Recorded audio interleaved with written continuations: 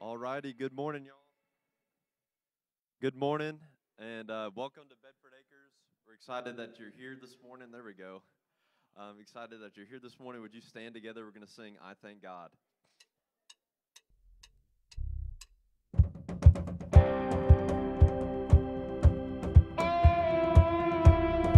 Y'all know the motions to this one?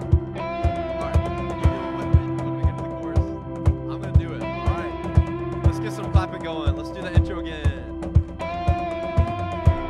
Come on, church. Let's wake up. All right, here we go. Wandering into the night. Wandering into the night. Wanting a place to hide this weary soul. This bag of bones. I just can't win the fight. I draw with all my might. I'm slowly drifting. A vagabond. And just when I ran out of road, I met a man I didn't know, and he told me that I was not alone. All right, come on. He picked me up, he turned me around, he placed my feet on solid ground. I thank the Master, I thank the Savior. I'm a teacher. He healed my heart, he changed my name, forever free. I'm not the same. I thank the Master, I thank the Savior, I thank God. All right, some of y'all know it. That's good. All right, sing it with me. I cannot deny what I've seen.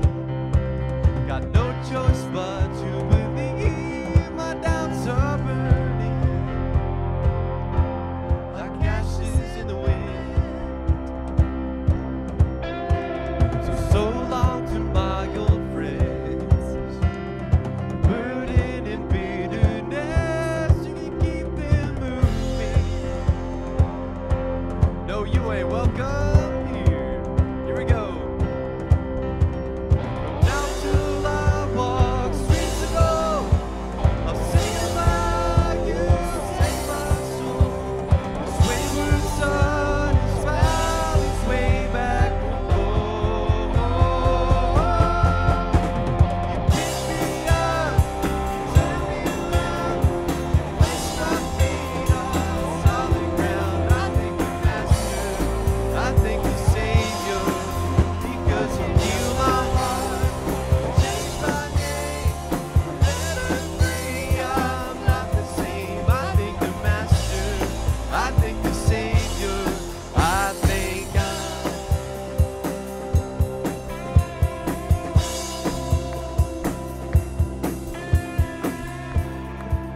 Let's give the Lord a shout of praise this morning.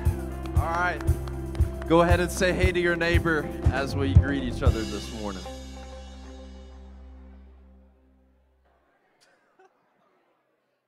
I know, it's okay. Morning, Mardell. It's good to see you. Give you a hug.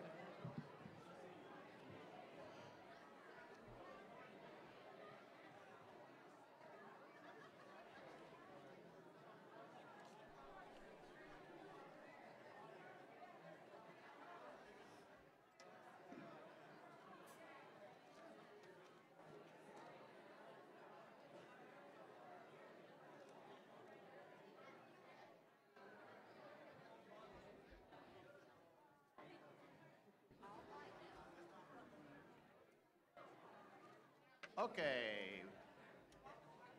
Good morning and welcome to Bedford Acres Christian Church. My name is Carl Wilby and I work with your students here. We had a great time at the rodeo. Thank you for all those people that helped us get there. We really appreciate it. Please do not forget that we are collecting coats and scarves and mittens and hats and all that kind of stuff to do a coat distribution to the homeless people in Lexington. So if you have any of those in your closet, we could use some help. Some other announcements. If you're our first-time guest, we are so glad you're here. Stop by the Welcome Center and find out more information about our church. There's a first-time gift also there. Be sure to let us know you're here by filling out one of those great cards in front of you or the church app. While you're checking in, please silence your cell phone. Community Christmas concert here at BACC. The Rotary Club will be having their Christmas concert here the evening after Thanksgiving weekend at 6:30. At 6:30. American Heritage Girls will be providing refreshments. There's a congregational business meeting right after church service on Sunday, December 8th. We'll be voting on elder board members and the budget, and the copies of the budget are available at the Welcome Center. Today is our church Thanksgiving dinner. We will be feasting here at the Fellowship Hall at 5 o'clock. If you volunteered to help in the kitchen, please arrive at 4. Now, this year has been the year of the pig. If you have not been keeping up on the news, and no, that has nothing to do with politics. If you've really seen Carla, she has a lot of experience. She had pigs when she was little. How many of y'all had pigs when you were little? Yeah, okay, or used those. And pigs are a really, really big escape artist. Do we all know that, right? They can get out of anything. One time, Carla, she had to chase one all the way here into Paris. It was terrible. But as you've seen on the news, I've been fascinated by the pigs this year. There was a pig in Louisville that got out and roamed around. And then in October, there were 3 pigs that got out in, I forgot the city. It'll come to me in a minute. But they escaped. Did y'all see this? They escaped. 3 pigs escaped, and they couldn't find them, and they went down to the ice cream parlor to get ice cream because apparently they had done it before. And this week is my favorite. If you haven't seen it, if you're looking for a good entertainment thing, I'm not lying. So Tacoma, Washington, the notorious PIG, that's what they call him, the notorious PIG escaped in Tacoma, Washington this week, and it took the whole police department to catch him, and they have body cams. It is great entertainment. So if you are looking for a little laugh, some good entertainment, I really recommend it. We are really, really glad that you're here. So we got you thinking about the pigs. We're going to pray a little bit. Here we go.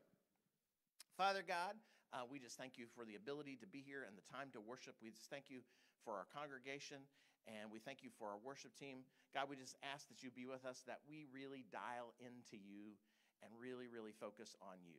It's in your name I pray. Amen. All right, we're going to stand together and worship some more, and I want to introduce the youth band up here this morning. They're going to be leading us in worship. So super excited for that. So let's stand together and sing Raise a Hallelujah.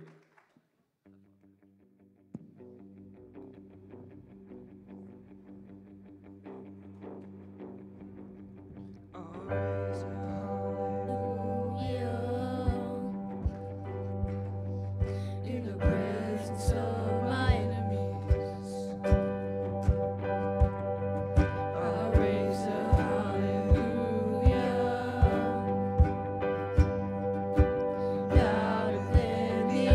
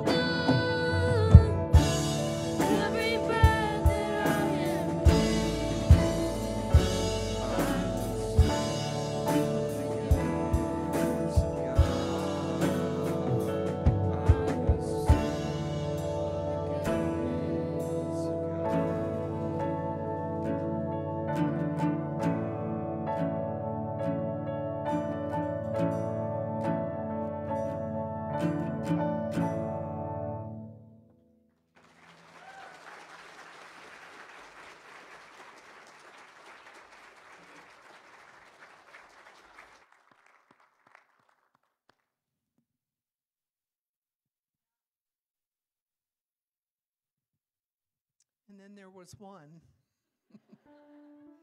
Let's continue with our praise and worship this morning by singing gratitude.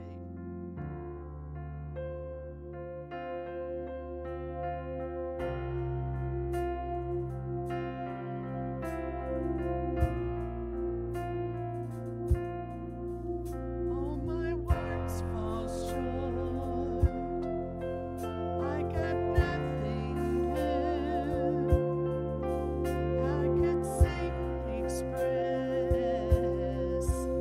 all my gratitude.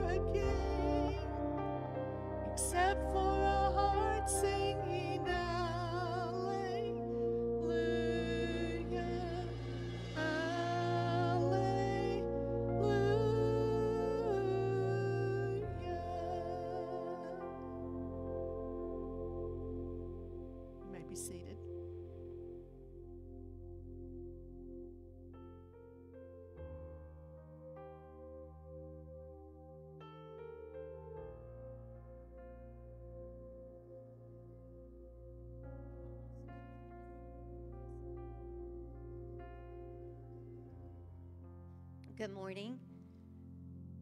Psalm 104 says, "Enter his gates with thanksgiving and his courts with praise. Give thanks to him and praise his name." You can see in that song that thanksgiving leads to compulsory praise. We're currently in a season that, as Americans, we call Thanksgiving. All this week we'll be feasting and celebrating with friends of all the great things that God has given us. But as Christians, we are called to walk in a state of thanksgiving every day of our lives. We're to praise his name and to worship him. As followers of Jesus, he wants us to have a heart that is completely 100% yielded to him. And thanksgiving is how we come to that point. This morning and every Sunday morning, we're invited to a better feast than any Thanksgiving meal that you're going to have this week. It's called communion. The great thing is for me that we don't have to cook anything to do it. We just come to that table and pull up a chair, and he invites us to a feast, to feast on him, to gain knowledge from his word, to let him pour into our hearts everything that we need to serve him, to love other people like he loves other people, to be kind and generous and faithful and patient and full of joy and full of love, to have lots of self-control. Sound familiar? That's what Paul said in Galatians. I invite you this morning, as we take communion, I'm going to pray first. And then I want you to take your Thanksgiving meal, your real Thanksgiving meal for this week, and to hold it for just a few moments. And ask Jesus, as we sit in quietness, to clean your heart and your mind and to fill you with so much thanksgiving that it is bursting forth from you. To be thankful for all the things that God's given you, the beautiful things and the heartbreaking things that he has helped you to live through.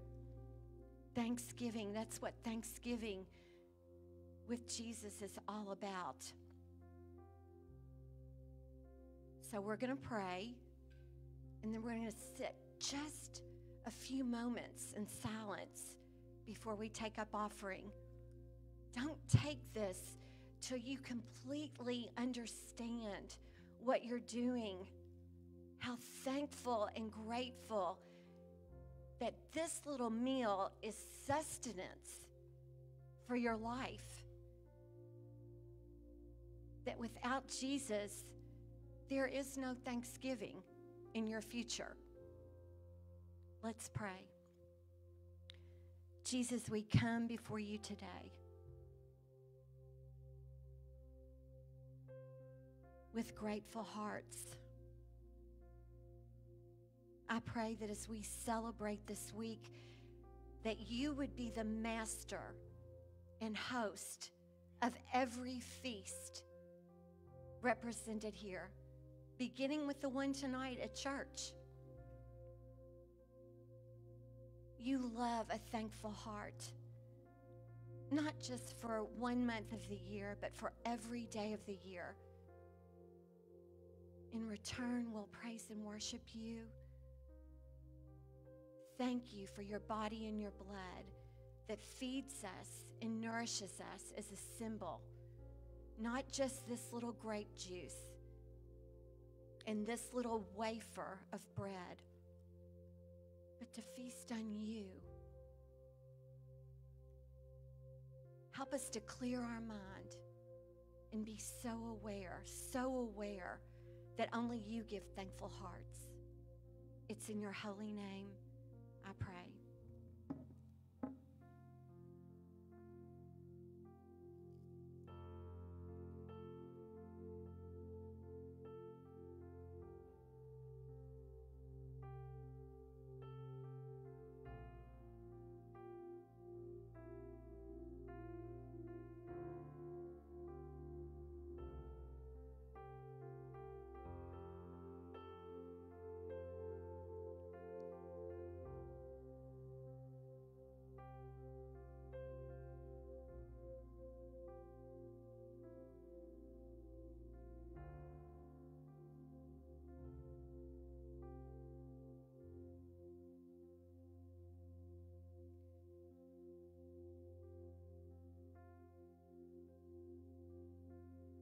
as we come to the point of offering in our service,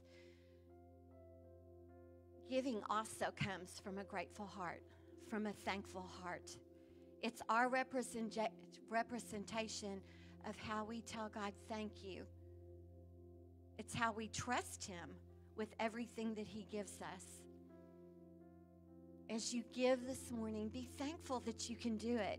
Be so grateful, whether you have $1 or $100,000 to put in the offering this morning, that you were able to bring that to Him as a gift of thanksgiving. Let's pray. God, bless our tithes and offerings this morning. I pray that we would have cheerful giving hearts. Your word says you love a cheerful heart, God, that gives. And not from the abundance of what we have, but from our poverty. God, help us to give it all to you, whether it be monetary, what we're putting in the offering plate, or to lay down our lives for you as a living sacrifice this morning. We pray you would bless these tithes and offerings once again. It's in your holy name we pray. Amen.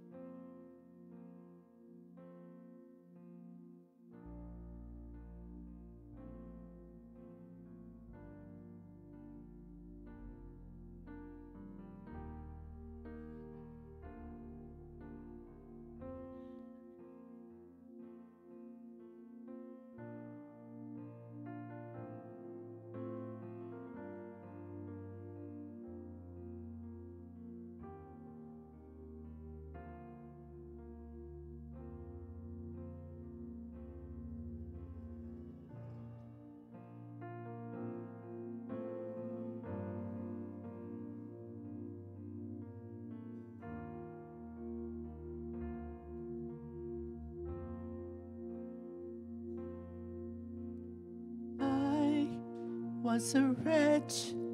I remember who I was. I was lost. I was blind. I was running out of time. Sin separated. The breach was far too wide. But from the far side of the chasm, you held me in your sight.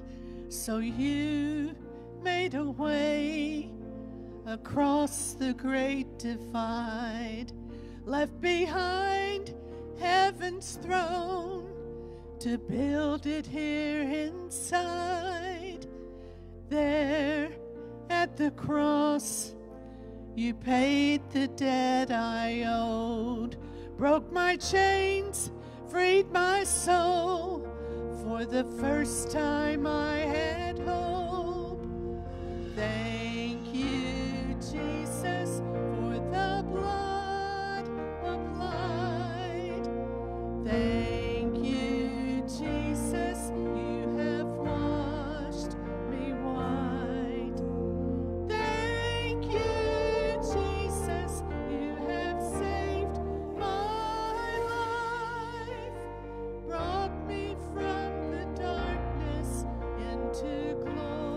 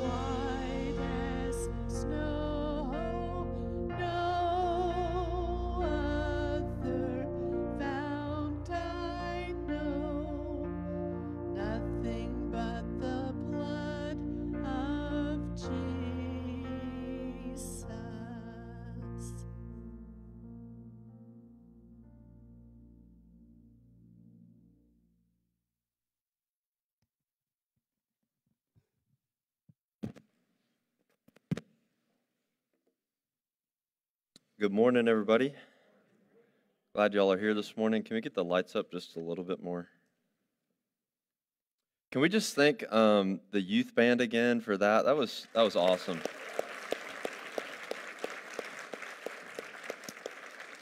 And I want to say thank you to our regular worship team as well, and also to Mardell, because I hate to leave her alone up there, but she did a great job. So can we thank her as well?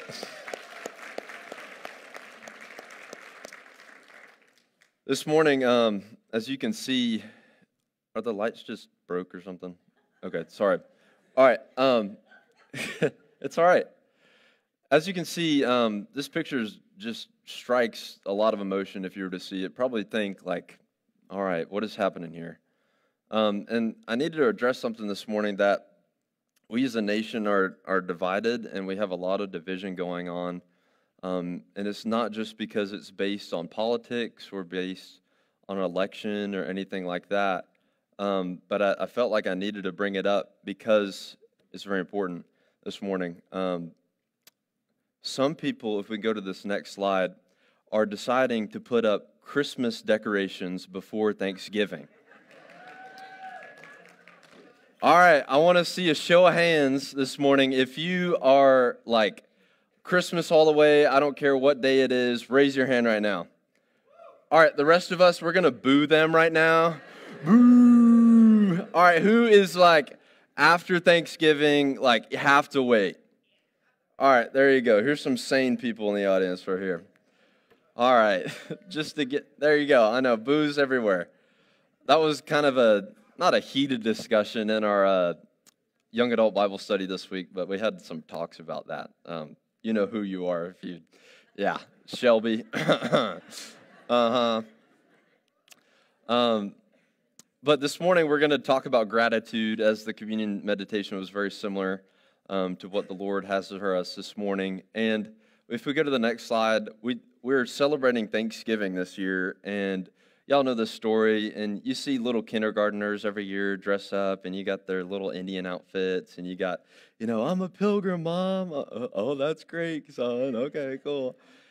We kind of get used to the story of Thanksgiving and how people came across on the Mayflower. How many of you have been to the Mayflower Rock, Plymouth Rock in Massachusetts? Wasn't that underwhelming? It's just like a rock. They just put 1620 on it. You're excited. You're like, oh, we get to see Plymouth Rock this morning. You're like, all right. It's kind of like Charlie Brown. It's like, oh, I got this for Christmas. I got this for Christmas. What'd you get, Charlie Brown? A rock. It's just kind of like underwhelming. But when you think about it, these people were very brave to go across the ocean and just like a bunch of wood put together in a boat. I won't even like barely call it a boat. They had to go through a very difficult winter and barely survived based on what they could grow and based on what they could hunt. But this is why we celebrate Thanksgiving this morning. Not this morning, but later on. And I want us to recognize that Thanksgiving is not just something that the Pilgrims and the Indians celebrated together, but it's actually a biblical principle, much like we talked like earlier. So if you have your Bibles, I'd invite you to turn to Philippians chapter 4. Philippians chapter 4 will be in verse 6.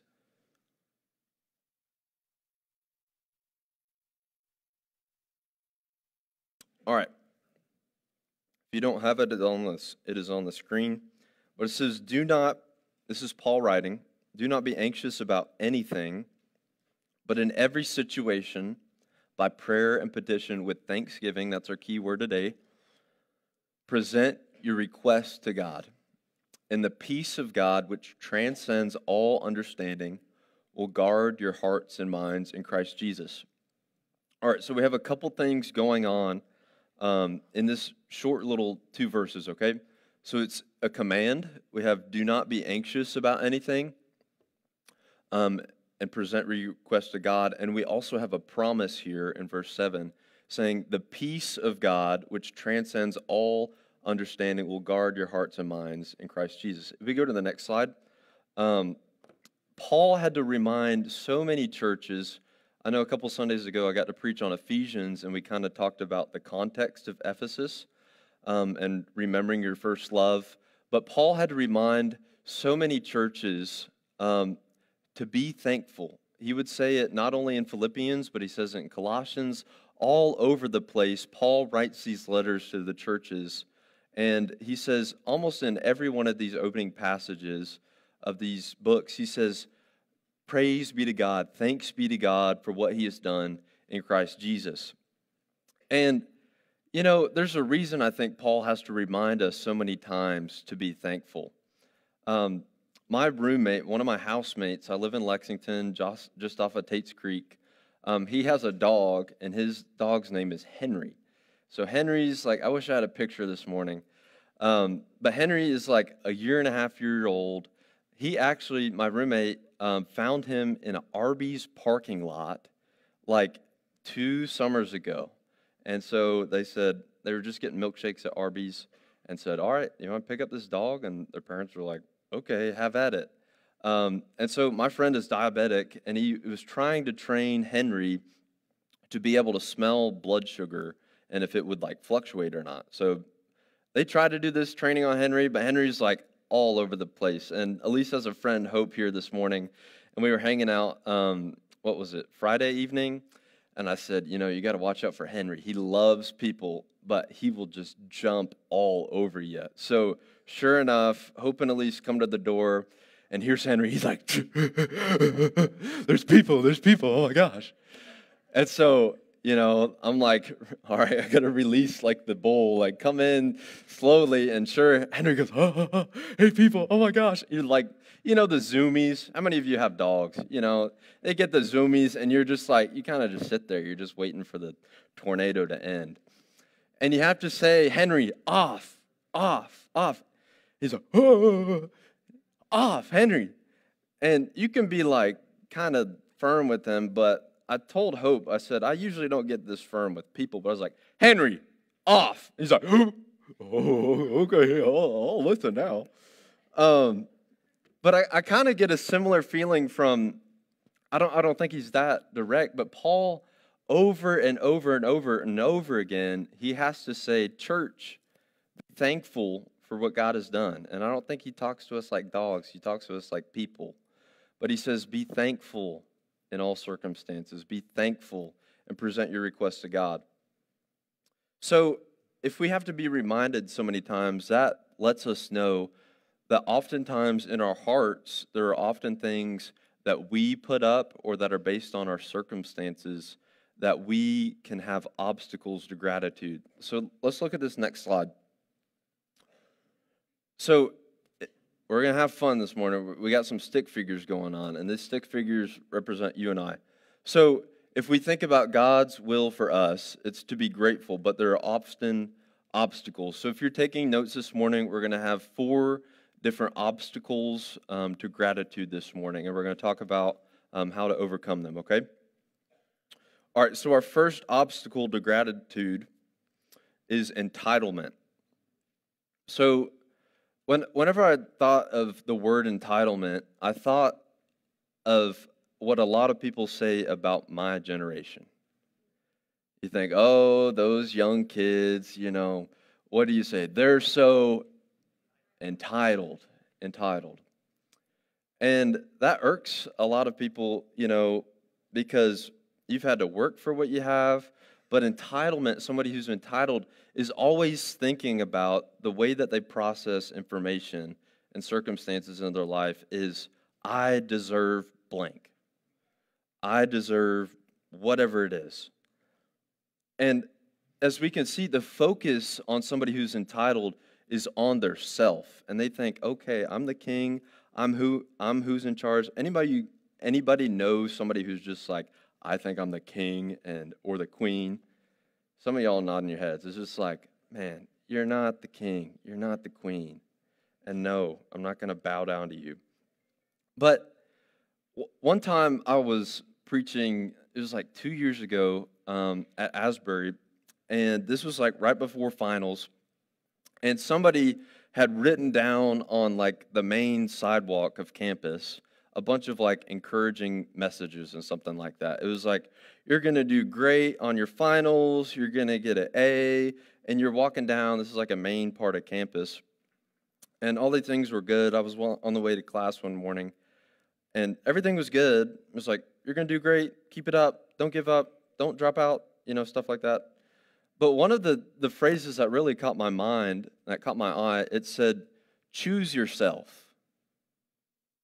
And at a first glance, that really doesn't sound something that's too offensive or unbiblical. But if we follow the narrative of choosing yourself, that is very dangerous. And I think I'm not going to throw him down the drain this morning, but I was talking to somebody, and you know how Disney, almost every Disney movie, Disney princess movie, has something that says to the princess, follow your heart. Ariel, you need to escape this under the sea, and you need to follow your heart and find your prince.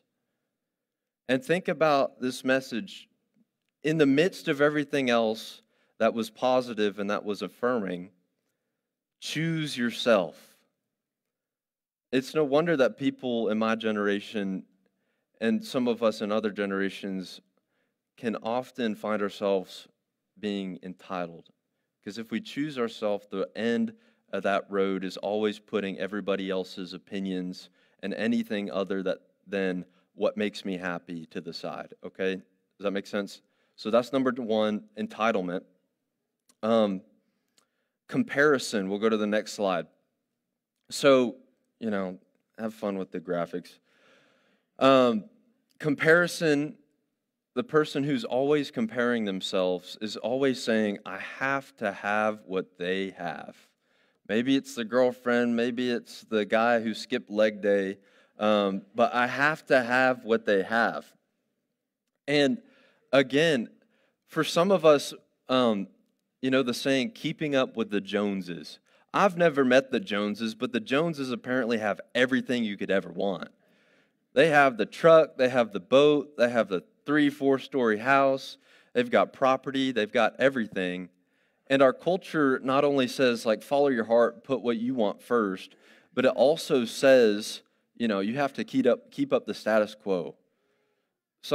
There's always a trend, I'm not trying to bash y'all, but Stanley Cups, that's the status symbol of choice for anybody under 30 nowadays. It's these are big old water bottles. You're probably going to develop arthritis by 35 because these things, they weigh 30-something pounds. But it's it's just a glorified sippy cup. Okay, we get it. You still have your sippy cup. But think about that. That's a silly example, but you have oh, I drive an Escalade, or, I just have this house. And, something that makes it a whole lot worse nowadays is this thing right here. Because some of us, will keep up with the Joneses all day long. Oh, look what she did this weekend. Honey, why can't we do that this weekend? Oh, man, he got a new F-150? That's too bad. Should have got a Silverado. Oh, man. But we have instant access to keeping up with the Joneses. And sometimes, whenever I'm on social media for too long, I just get in this funk. I'm like, man, I really wish I had this. Or I really wish I had a shorter commute. Or I really wish I could take vacations every week. And it's so easy sometimes to always keep a mindset of, I have to have what they have. And for the flip side, keeping up with the Smiths can keep us comparing ourselves and saying, oh, the Smiths have so much less than us. They could never afford these new shoes. So it's on either side. We can either compare ourselves and say, oh, I need this, or, well, at least I'm not as bad as that family. Y'all tracking with me this morning? So entitlement says, I'm the king, I deserve everything. Comparison says, I have to have what others have. So entitlement says, my focus is myself, and comparison says, all right, I'm going to focus on others.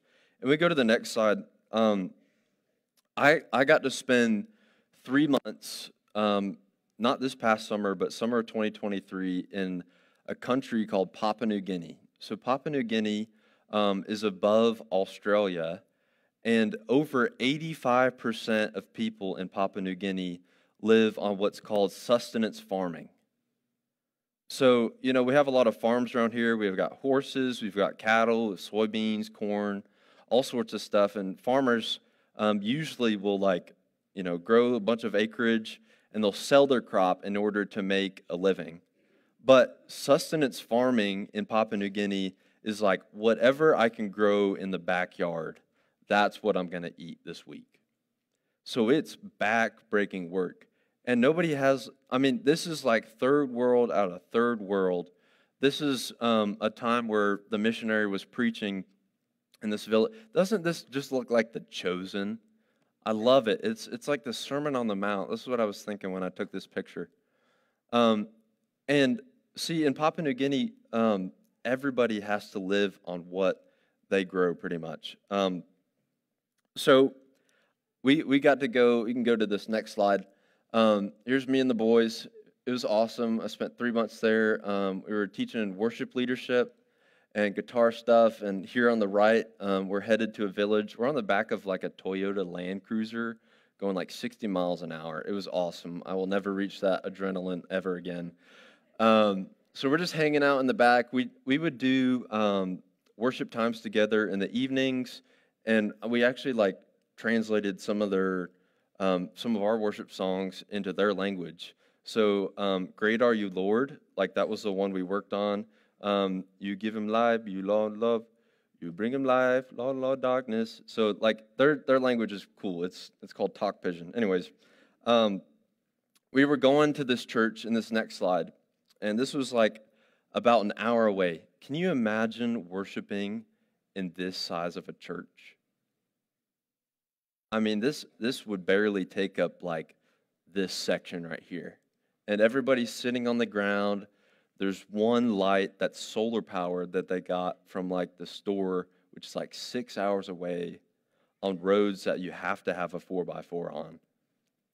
And this weekend we were going to preach Friday, Saturday, and Sunday. And I remember coming into this village and just getting to know the people. It was late afternoon, and these two boys were just kind of hanging out with us. They were probably 4 or 5 or 6 or something like that, and I just wanted to connect with them so bad. And what they do is they have slingshots that they can hunt these birds with. And so even these little kids from 4 or 5, some of these kids will walk around with machetes. It's just that's just the way life is. And so I would play with them and say, all right, you're the pigeon and I'm the hunter. And they're like, oh no. So we get to run around and shoot each other. So, but this one night, they were going to put us up. They were going to make a dinner for us. And they made these greens called kumu. And you basically put ramen seasoning in, and they just grow it from their gardens. So I had almost a love-hate relationship with kumu because it was that just every single meal. It was collard greens, spinach type stuff. And I really wanted rice with my kumu because that would just make so much of a difference. So at the end of the service, the pastor comes up of this local church. He's like, hey, we're going to put on this big feast because the missionaries are here. We're going to have a whole bunch of kumu, and it's going to taste great. And me, without thinking, was shouted out in their language, with rice. And everybody was all the kids were like, ha ha, the white man just talked to us, ha, great. He knows their language. But the adults were kind of so rice, that costs a bunch of money for them. They would have to go multiple hours away, and I didn't really think of this afterwards. It would be like saying, all right, we're all going to go to Malone's, and Dean's going to pay for it, That was the equivalent of what I had just asked them to do. And I remember, I was sitting with the youth, and it was funny to them. But then when I walked out, the missionary who was preaching, he was and I was like, what'd I do? I'm just hanging out with the kids. We're having fun, right? He's like, I said, what did I do wrong? Like, we good? It's like, you know how much that rice is going to cost them, right? And it was something as simple as rice that totally just changed my perspective on how blessed we are. We can run up to Walmart and go get a pack of rice that much for like $10. I don't know how much it is. But it was just that perspective that changed me so much. If we don't have perspective of how blessed we are, we will settle for thinking that we are in charge of everything. And we will always think, oh, we need to compare ourselves to other people. That really woke me up. The next slide. So, discontentment. We talked about kind of material situations, but these are situations, these next two are situations in which we are looking too forward in the future or looking too forward in the past. All right? So, with farsightedness, you're saying, I can't wait until ... For me right now, what I struggle with, I can't wait to be married. I can't wait to move in with the lease. That's something I struggle with being discontent about. Or for some of us, it's like, I can't wait until I get that new job. I can't wait until we move. And I'm not saying that planning is a bad thing, but when we live our lives always thinking about, I can't wait to get to this. I can't wait to get to that event. I can't wait to go to this place. We're going to be settling, and that's going to block our ability to be grateful. And also, for some of us, it's not really like looking forward to the future, but it's saying, man, I'm like scared of what can happen in the future. So we have this family that the dad's thinking, all right, how can I climb this ladder? How can I continue to be successful? And we'll go to this next slide. Grief or regret. And this is sensitive this morning because we have the holidays coming up, and holidays are so tough for those who we've lost. If you're sitting at the Thanksgiving table, for some of us, this is going to be the first time that a spot is going to be open at that table. And I just want to acknowledge that and say that is so hard. And I don't know your specific pain, but the Lord knows your pain, and He is with you in that. And just like, I remember when my granny passed away, and it's not just a granny, it's my granny. It was like 5 years ago, in 2019, it was like October. She had a hip surgery, and she never really like recovered well from that. But that was October. And I spent every weekend with my granny and granddad growing up. When I was born in Danville, my granddad retired, and he moved from Texas all the way to Danville. He said, I'm done. My grandson's here. And so every Friday night, we would have date night at Granny and Granddad's house. And they would get all the Legos out. They would let us watch SpongeBob, which is like a no-no in our house. Make us mac and cheese, take us to the park and stuff like that. So every Friday was with Granny and Granddad. And every Christmas, I remember my brother and I would run downstairs and shake every Christmas box, hoping we would get Legos inside. And Granny would just be sitting in the corner, just with the prettiest smile on her face, just happy to see her grandkids. But I remember that first Christmas was so difficult without my granny. It was so hard. And I have a friend in college. This was his junior year. He lives in Colorado, so he was home for the summer. And all of a sudden, he was on the phone with his brother, and he gets a knock on the door. It's about 8 o'clock at night. And when he opened the door, there was a police officer standing right there. And he said, son, I'm sorry, but both your parents have passed away in a car accident. This guy's 20. I can't even imagine. I really didn't want to ask him about it because I don't even know how to handle that really. Somebody my age losing their parents just like that. But probably in September or so. He's at the Asbury Seminary now taking classes. And I said, hey, let's go get coffee. Let's catch up. And we were about to sit down for coffee. And I was like, hey, actually, there's a really good chapel speaker at Asbury today. Like, you want to go see him? He's like, yeah, sure. And I'm like, okay, this guy's going to be really good. And this guy, he leads like an Intercessors for America group. And I thought it was going to be like, we need to pray for more revival because revival happened at Asbury and we need to do even more.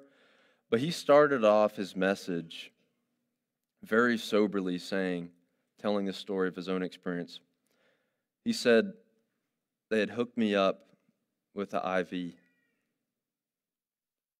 and the chemotherapy was coming in to me, and it was slowly killing me, but not as fast as the cancer that was inside me.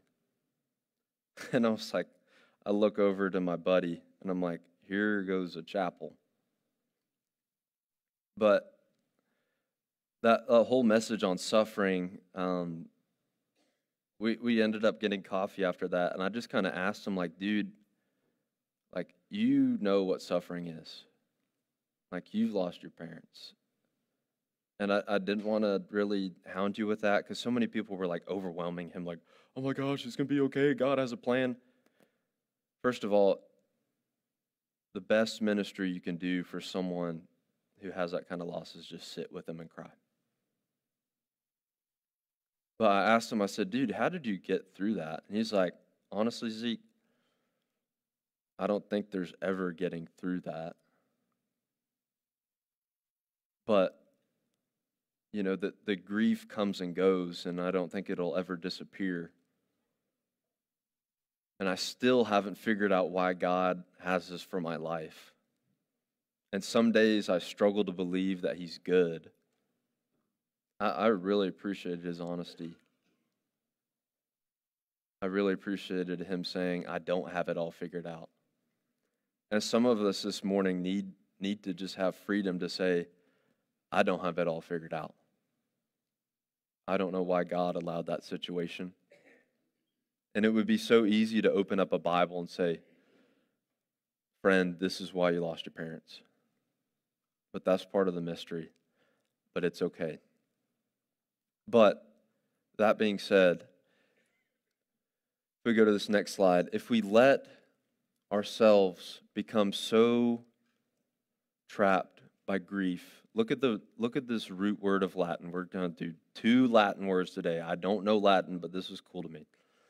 So gravis or gravere is the root word of grief in Latin, and it means to make heavy. And when you think about gravis, the first word I thought was like gravity or the grave. It's a weight. And if we go to this next slide, all of these things are earthly focus. All of these things call our attention to what we've experienced. So we go to the next slide.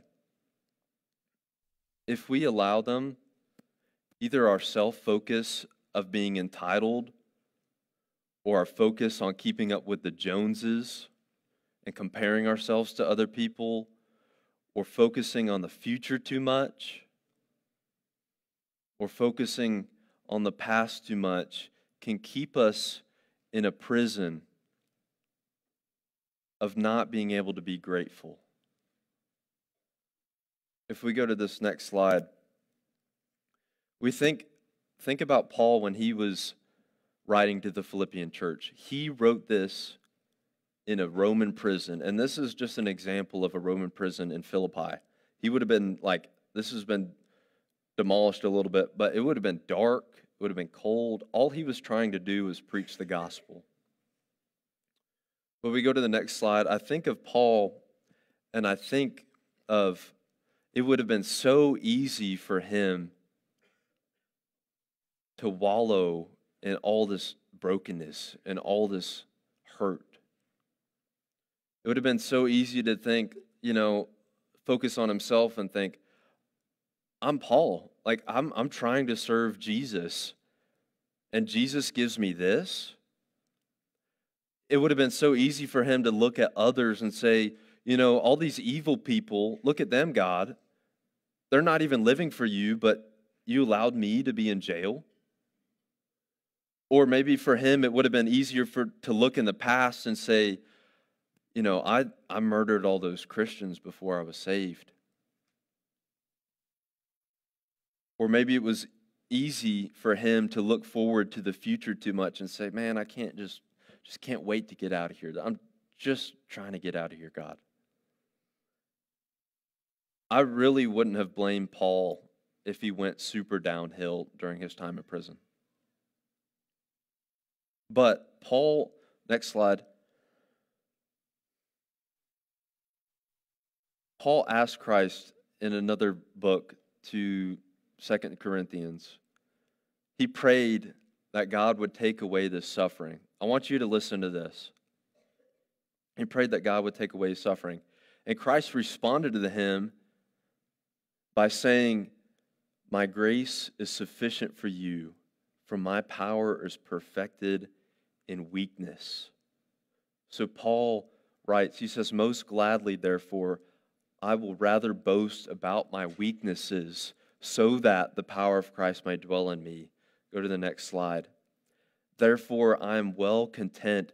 I am grateful for it. This is so countercultural, y'all. Please get this. I am grateful for weaknesses, for insults, for distress, for persecution, for difficulties, for Christ's sake. For when I am weak, with Christ I am strong. There is no other message in our culture today that says, if you are weak, then you can become strong. Every other message says, follow your heart, pull yourself up by your bootstraps, suck it up, get over that loss. But something that's different about Jesus is he says, I see your pain, and you are not too broken for me to love you. Your situation is not too dark for my light to come through. And sometimes when we pray for God to take away our pain, sometimes he does, but most of the time, his word says, for when you are weak in your pain, I am with you and you are strong. We can go to the next slide. Paul was able to say, thank you, God, even in the midst of his circumstances. And I know he wanted to get out of there, but he was able to say, God, when I am weak, you are strongest in me. We can go to the next slide. Paul could be grateful because of his focus on God and not on his circumstances. Next slide. You know, I feel totally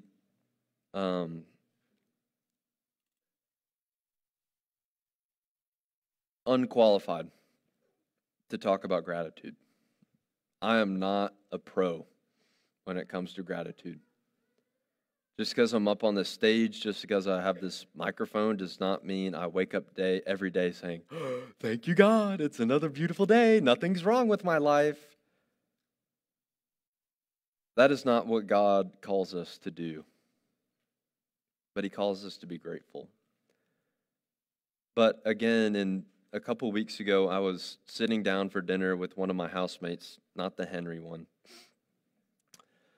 And I was just kind of processing life. Like, it's been so nice to live with these guys because all of us graduated and all of us have started new jobs and a lot of transition in the 6 months. 2 of us got engaged. I mean, it's like boom, boom, boom, like adult.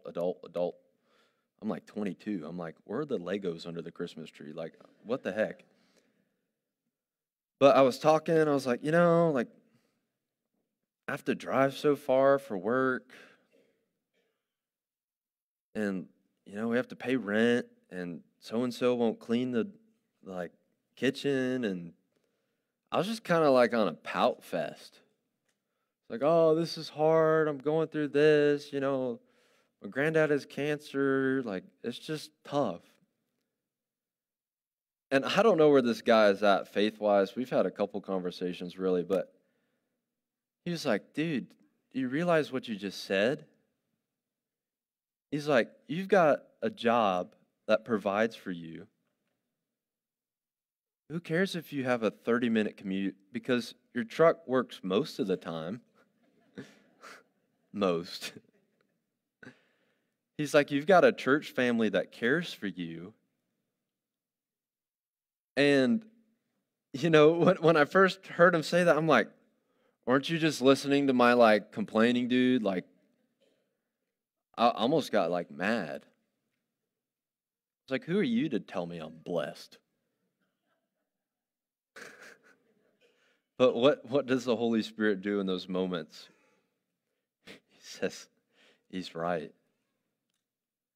And so many of y'all have helped me and Elise, and it's been an amazing 6 months, despite the hard, in the midst of the hard, like helping me out with my truck or putting Elise up, taking me out to go hunting, checking in on me and just calling and saying, love you, man.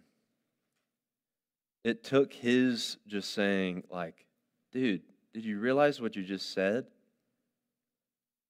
And God has been working on my heart, especially this last couple weeks, to think, instead of, next slide, I have to go to work. I have to drive 30 minutes. I have to clean the dishes. I have to see Elise, and we're both tired at night.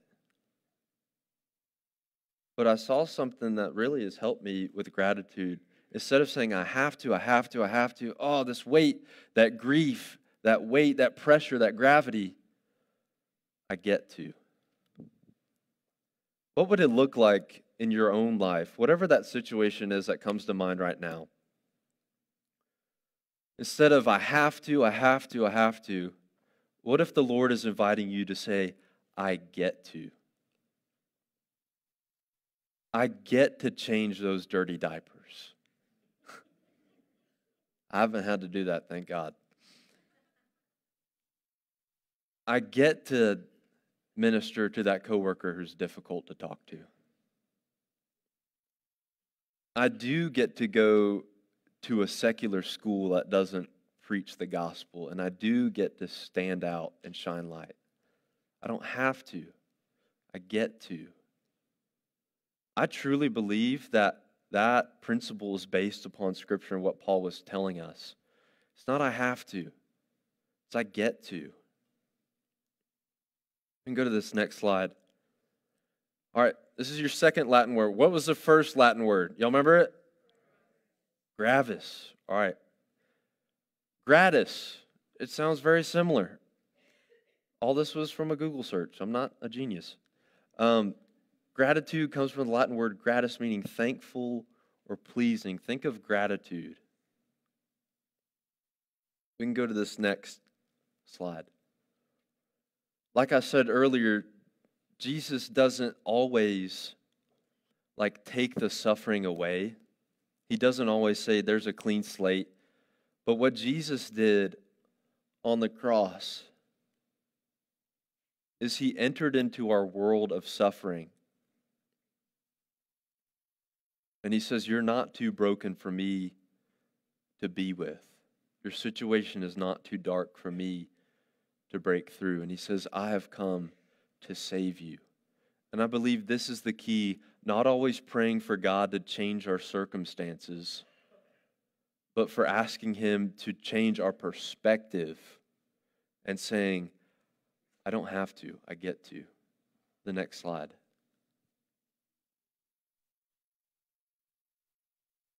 See, Jesus enters into our suffering, and we're almost done.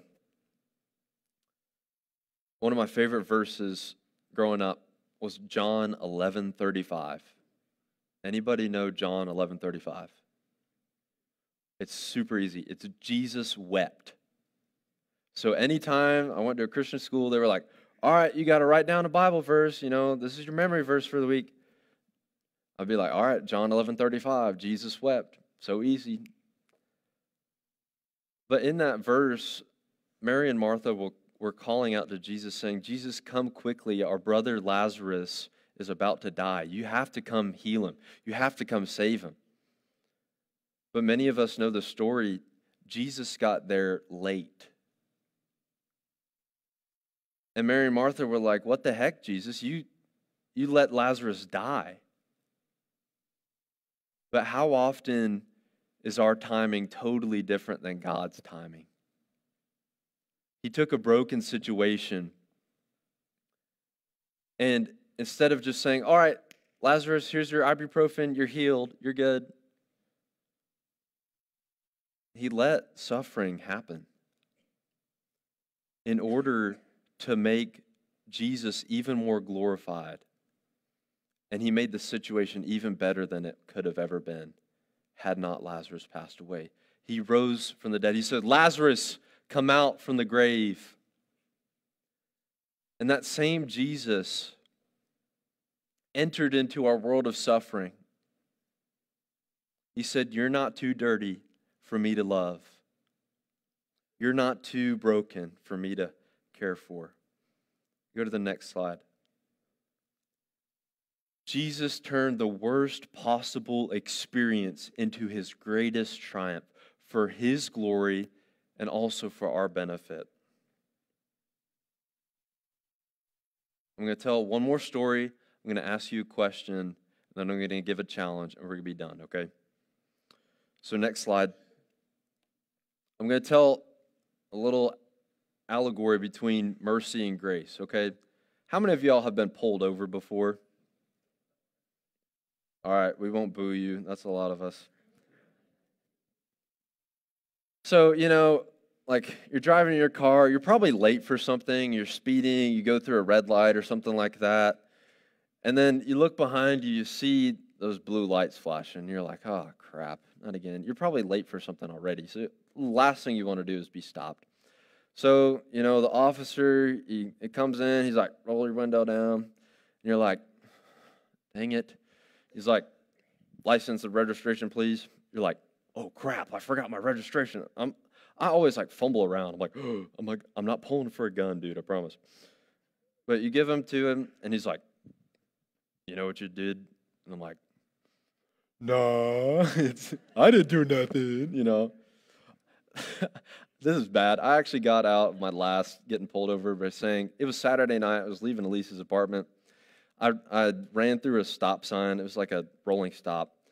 And I'm like, sir, I'm so sorry. I just need to get home because I need to lead worship at my church tomorrow. It worked. So if you ever get pulled over, say, I'm going to church.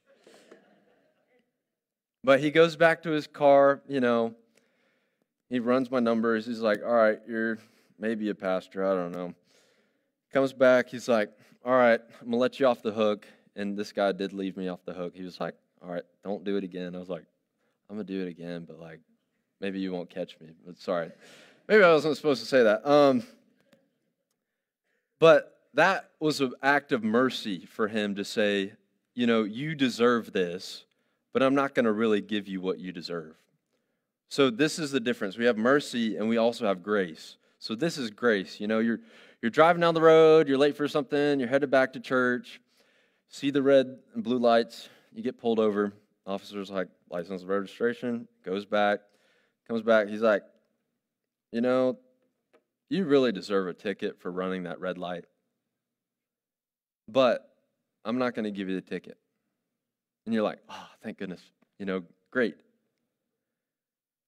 And then he says something totally unexpected. He's like, I also noticed that your taillight is out.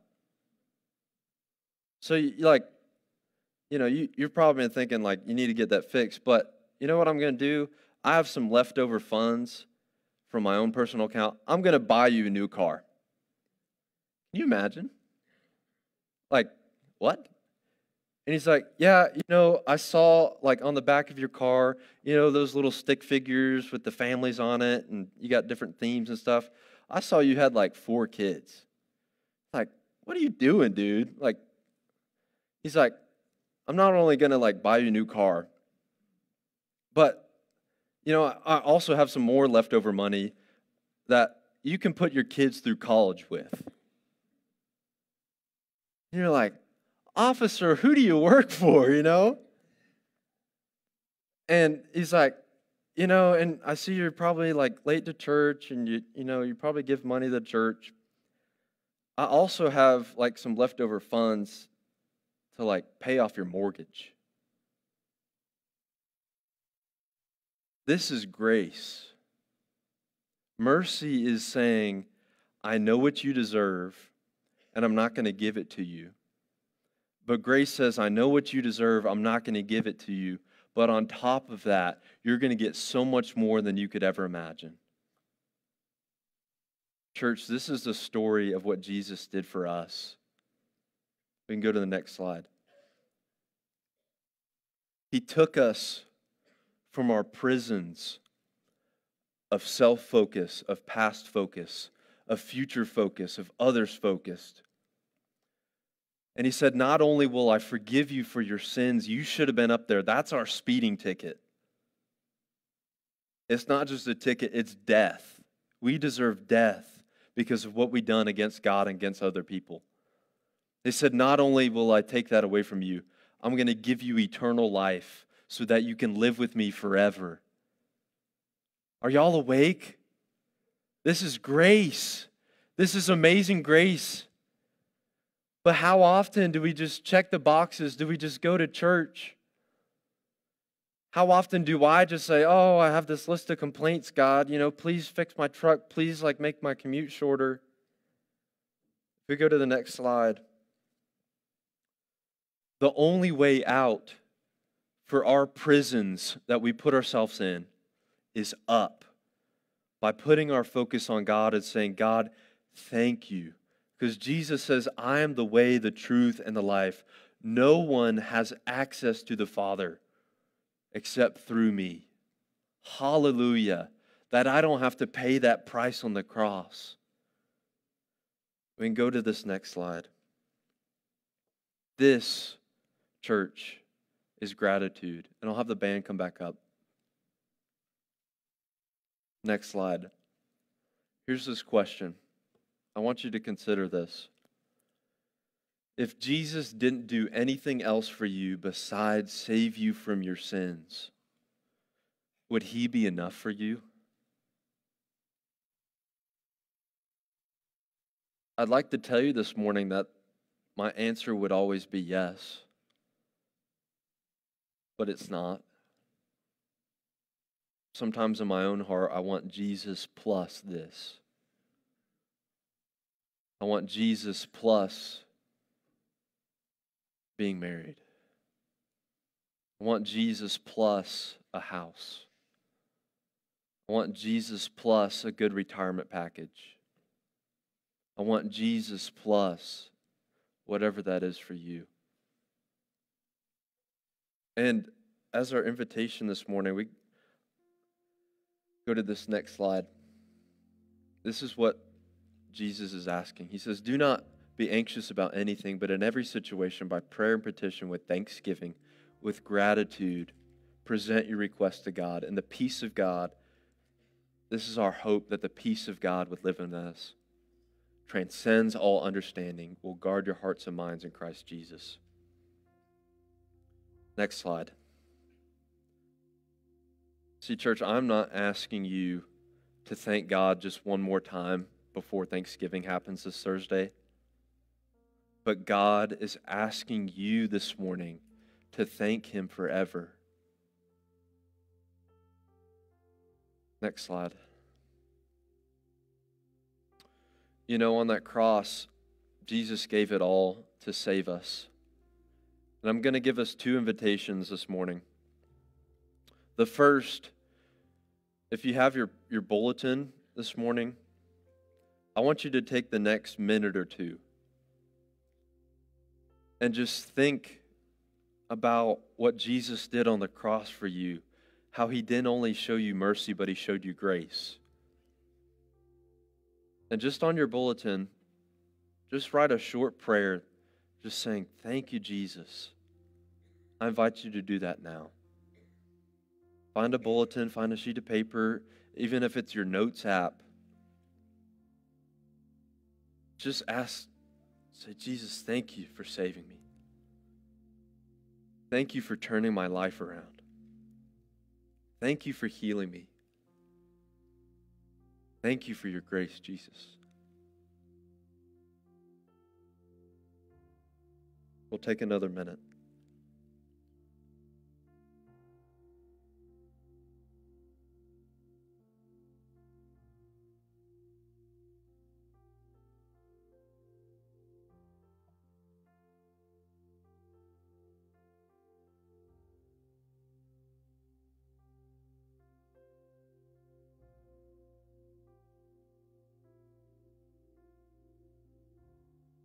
As you finish up those prayers, I'm going to give you a second invitation to use this bulletin and just for the next minute, write out anything you can think of that you want to thank God for. Remember how I talked about my friend saying, do you hear what you just said? Did you hear how blessed you were? Because I had just recited all that God had been giving to me. But sometimes we just need the awareness to think, wow, God, thank you for a bed this morning. God, thank you for allowing me to wake up. Thank you for helping me to have decent health this morning. Thank you for my family, my church. Just for the next minute, just write anything that comes to mind. And say, thank you, Jesus, for this.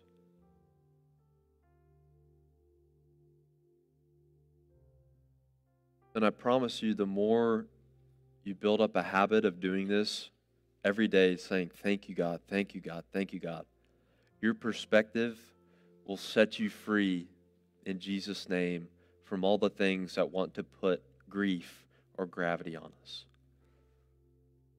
We're going to pray and then we're going to sing. Would you bow your heads with me? God, I just pray that you use me this morning, that your Holy Spirit has not only invited us, but also challenged us to take account of how much you have given to us. God, I pray for us this morning that we would realize how much eternal life costs. And that we would say, thank you, Jesus. Thank you for your mercy and thank you for your grace. God, make us more grateful people for what you have done. Continue to speak to us. Continue to move. We pray this in Jesus' name. Amen.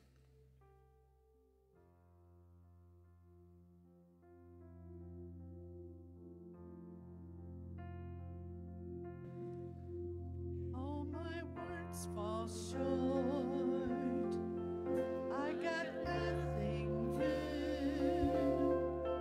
How could I express all my gratitude? I could sing these songs as I often do, but every song must end,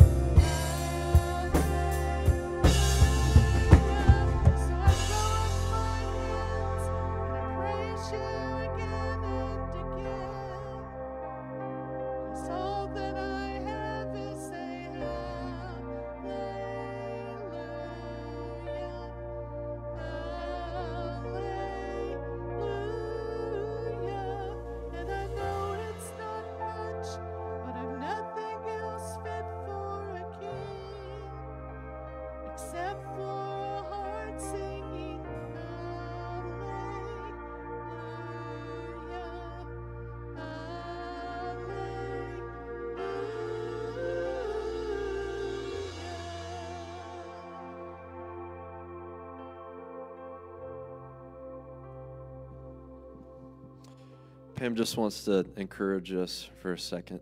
Go ahead. My Lord, could have. I went to a funeral yesterday. A little girl I used to go to church with, Middletown, North Middletown Christian. That was where I was baptized. And I got to thinking, it just, when I got my cancer, my church stepped up. And Rick Hash, I wanted him to stand up. Rick Hash saw me at my worst time. I was down, and that chemo had got me. Oh, gosh, it just got hold of me, and I was so sick. But I had to go on. And I said, if I didn't have my church family, if I didn't have any friends or nothing, I had God behind me. And I knew that. So I thank you. And he did such a good job today. It just touched my heart.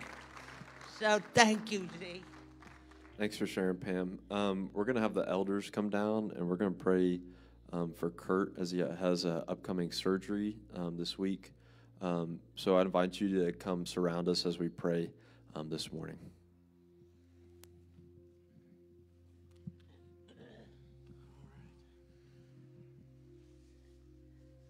Oh, Father, you know our hearts. You know that we live for you each and every day. We're so grateful and thankful, Lord, for you giving us the opportunity. Thank you, Lord.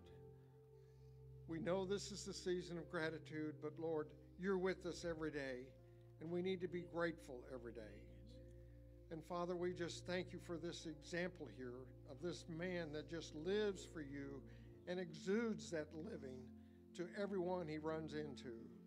Thank you, Lord, for being in his life and for doing everything to glorify you.